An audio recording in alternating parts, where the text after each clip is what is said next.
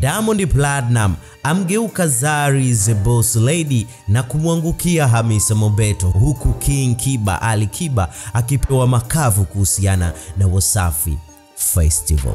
Usisahau kusubscribe kwenye channel yetu, utakuwa umetisha sana. Diamond Platnumz akiwa anazindua tamasha la Wasafi Festival alifunguka kuhusu mahusiano baina yake yeye pamoja na mwanadada Zari The Bosslady pamoja na Hamisa Mobeto, baada ya kuulizwa kutoa follow watoto wake wa huko South na kuwaimba kwenye moja ya nyimbo yake maneno yaliyoashiria kutokuwa na mahusiano mazuri baina yake na watoto wake. Lakini yeye mwenyewe Diamond Platnumz aliweza kujibu na kusema kwamba mimi niliwafollow watoto wangu wa huko South, akimaanisha Tifa pamoja na Nilan, lakini mama yao aliniblock. Kwenye swala la watoto mimi niko makini sana, hasa kwenye swala la kulea. Nilipokuwa na Falipupa aliniambia pia kwamba mkigombana na mzazi mwenzako kama mna watoto, hasira anazihamishia kwa mtoto. Anaona anakusulubu kupitia watoto, lakini ukichukulia hasira unaweza ukapaniki na mkarushiana maneno, kitu ambacho sio kizuri kabisa. Kwa hiyo Diamond Platnumz unasema kabisa kwamba umechukua mawazo kutoka kwa Falipupa. Okay, sawa sawa. Lakini kuhusiana na mtoto wake ambaye yuko hapa Tanzania, mtoto ambaye aliweza kuzaa na Hamisa Mobeto, aliweza kufunguka na kusema mtoto wa Tanzania huwezi kusikia kwamba kuna mieyusho yoyote, japo mama yake tulishawahi kuwa kwenye matatizo makubwa, lakini mama yake ni muelewa sana na ninahakikisha kwamba kila kinachotakiwa kwa mwanangu na provide kila kitu. Kwa hiyo mama mtoto wa Tanzania ambaye ni Hamisa Mobeto alikubali kwamba yeye na Diamond Platnumz mahusiano yao ni basi. Kwa hiyo kilichobaki baina yao hao wawili ni kulea watoto tu, ila yule wa kule South ambaye anamzungumzia Zari The Bosslady bado kidogo anaona kwa nini hatuko wote. Kwa hiyo zile hasira anapelekea kwenye kublock watoto, kwenye kumblock kwa Instagram na sehemu nyingine. Kwa hiyo kitu hicho kinapelekea kuleta sintofahamu baina yake yeye pamoja na mama watoto wake huyo pamoja na watoto wake hao wawili, Tifa pamoja na Nilan. Lakini kuhusiana na kusuluhisha mambo hayo, Diamond Platnumz alisema kwamba hatuwezi tukapelekana mahakamani, kwa sababu tutakapopelekana mahakamani mitandao itaandika na zile rekodi zitabaki na watoto wakikua wataona. Aliweza kufunguka na kusema binafsi nafikiri hasira zitaisha na tutakuja kuelewana, maana sisi ni wazazi sasa hivi na wale ni watoto wetu wote. Kwa hiyo hasira zikipungua basi watakuja na tutaweza kusuluhisha. Lakini aliweza kutoa mfano na kusema mfano mwaka uliopita watoto walitakiwa kuja, akasema kuna vitu ambavyo vimesababisha watoto hao kutoweza kufika nchini Tanzania, vitu ambavyo kama mwanaume huwezi kuvielewa, lakini inabidi tu uwe mpole. Lakini kama ukipaniki mtaanza kuitiana wanasheria, mtaanza kusumbuana mahakamani. Lakini kibinadamu inabidi kumuelewa kwamba mwenzako ana hasira, na hasira zikiisha mtakuja kuelewana. Haijalishi kwamba hasira zitaisha lini, inaweza ikaisha baada ya mwaka mmoja au baada ya miaka miwili, vyovyote itakavyokuwa, lakini siku hasira zitakapoisha utakaa pamoja na kuweka mambo sawa. Lakini pia mbali na kuzindua tamasha la Wasafi Festival, aliahidi kwamba kuna kitu kikubwa ambacho kitatokea tarehe 7 mwezi wa 7, ambayo nafikiri itakuwa ni sikukuu ya 7/7, huku akisisitiza watu kuandaa suti, huku wengine wakidhani huenda itakuwa harusi, lakini wengine wakijaribu kufikiria labda huenda kutakuwa na show kubwa, wengine wakiamini mambo mengi tofauti. Lakini moja ya vitu ambavyo ni muhimu kuhusiana na swala hili ni kwamba tarehe 7 mwezi wa 7 sio mbali kuanzia hivi sasa. Kwa hiyo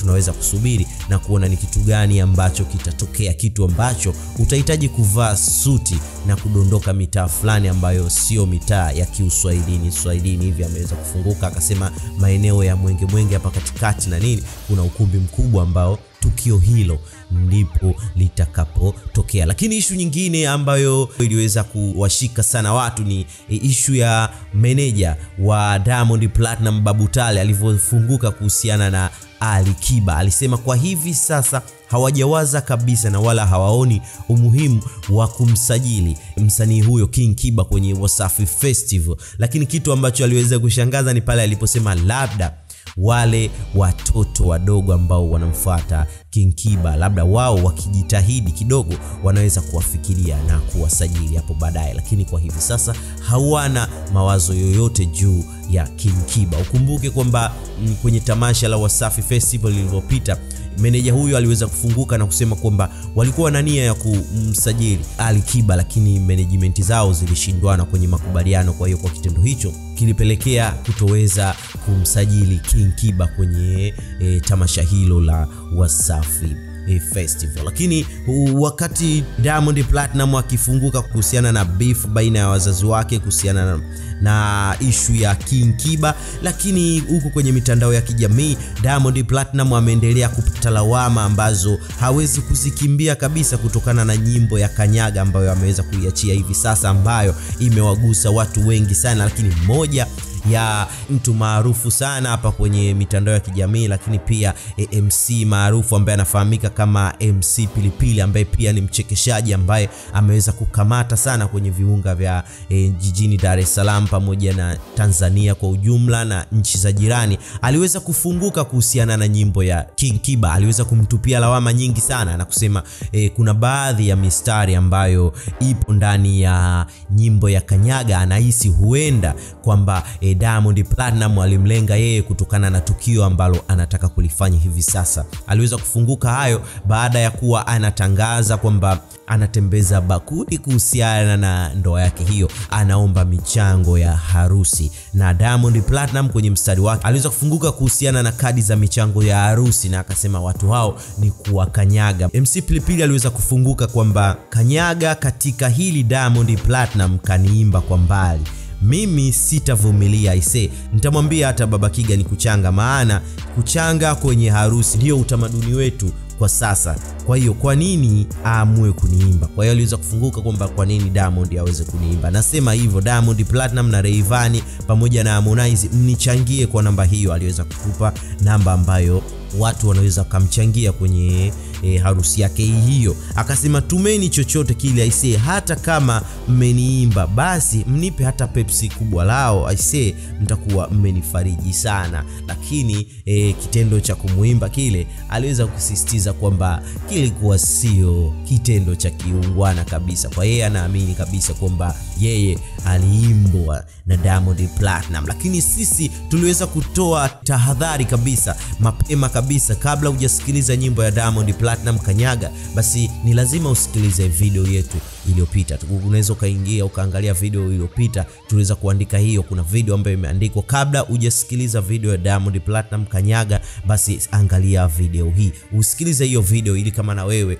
ukiwa ni moja ya watu ambao wako katika zile sifa ambazo tumezitaja, basi epuka kusikiliza nyimbo ya Diamond Platnumz mbele za watu, maana unaweza kujihisi kama Diamond Platnumz amekulenga wewe. Hii ni Tricod Media.